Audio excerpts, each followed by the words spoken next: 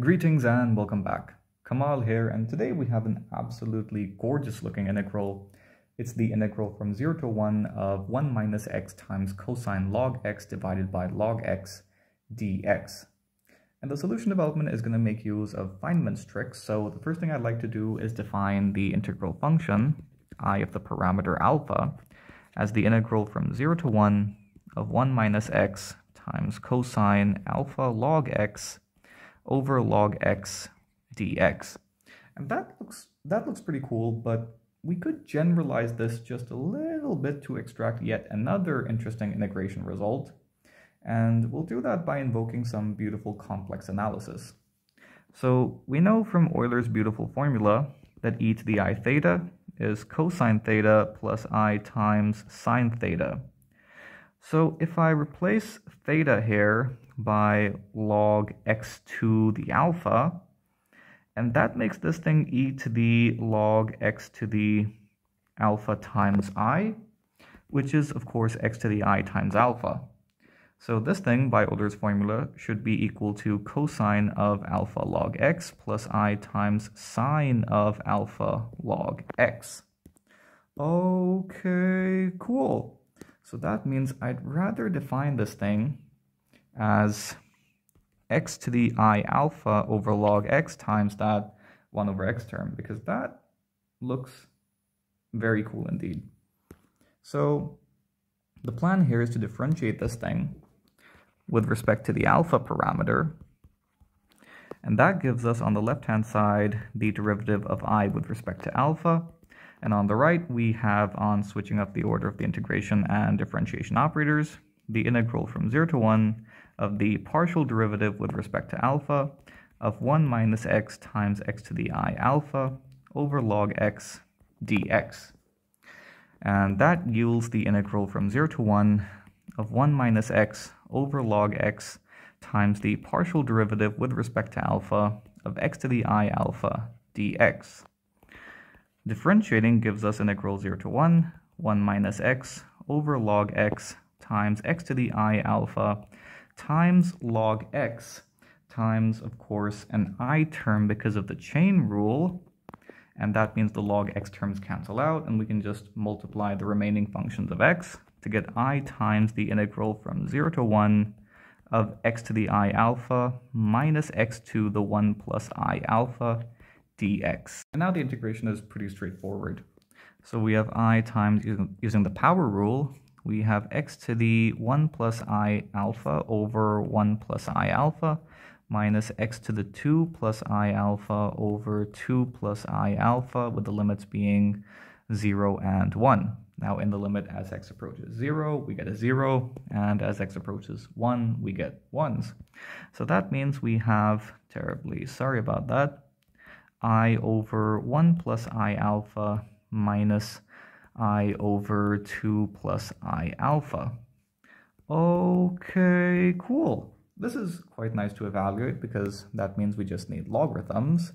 But to be more specific here, we need the principal branch of the complex logarithm. So integrating this with respect to alpha yields on the left-hand side I of alpha, and on the right we have log 1 plus I alpha minus log 2 plus I alpha. And we can combine them to get log 1 plus I alpha over 2 plus I alpha, which is pretty cool, but as long as we don't forget a constant of integration c that we now must evaluate. So if we recall the target integral, or wait, let's just recall the integral function straight away. Integral 0 to 1 minus x, terribly sorry about that, times x to the I alpha over log x dx. So clearly alpha equal to 1 is our target case, because that would give you cosine log x plus I times sine of log x, which is a bonus.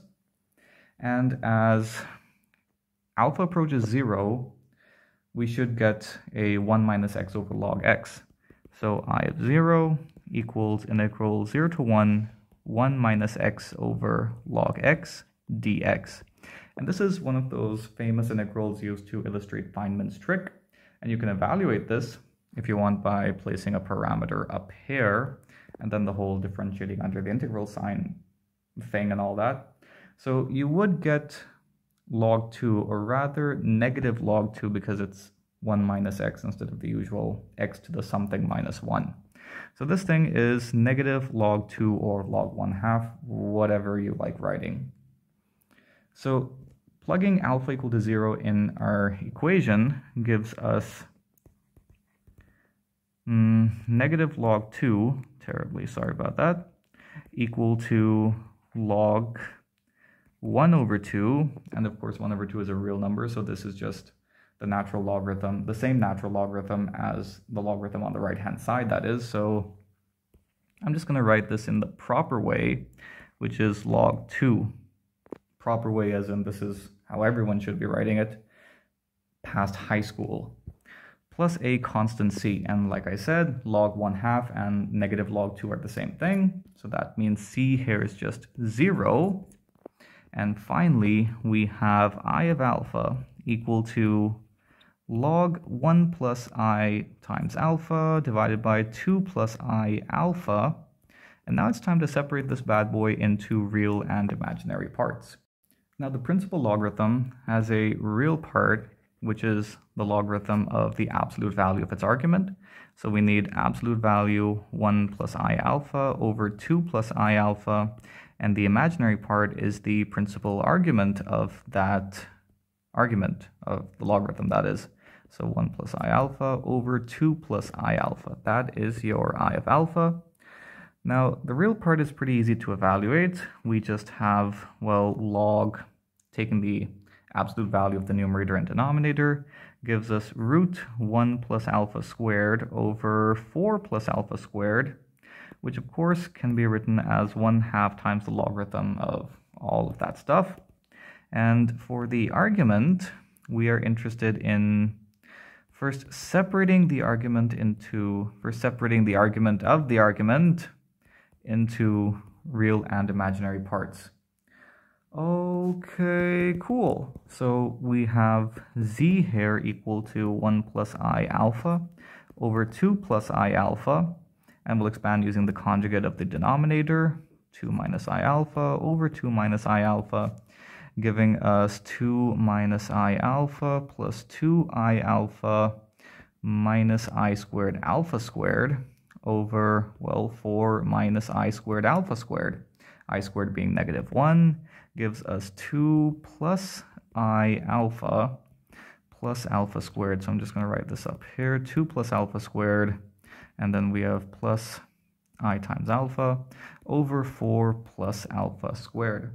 Okay, cool. So the real part is just 2 plus alpha squared over 4 plus alpha squared, and the imaginary part is alpha over 4 plus alpha squared. That's our z, and that implies that the argument of z equals arctangent imaginary over real part. So that's alpha over alpha squared plus 4 divided by 2 plus alpha squared over alpha squared plus 4. We have some lovely cancellation, and that yields a pretty cool looking result there. Arctangent alpha over alpha squared plus 2.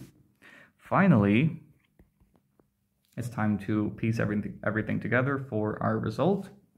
So the real part of I of alpha is the integral from 0 to 1 minus x cosine, we need alpha equal to 1 here to give us the target integral, that is cosine alpha log x, now just being cosine log x, over log x dx equal to 1/2 of log 1 plus alpha squared over 4 plus alpha squared.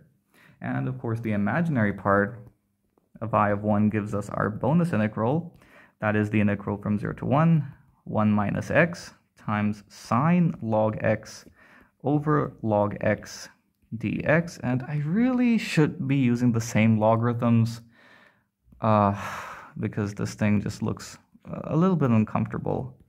Log x and log x. Yeah, much better. And this thing equals arctangent alpha over alpha squared plus 2, which are two really cool looking results.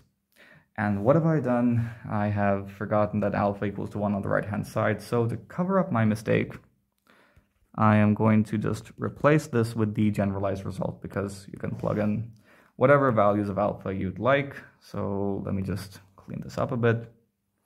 A nice little error to make towards the end. The 1 is over there, and we have alpha log, terribly sorry about that, x, and here we have also alpha log x. And yeah, these two look pretty damn cool. I hope you enjoyed the video. Be sure to like and subscribe. Thank you. See you next time.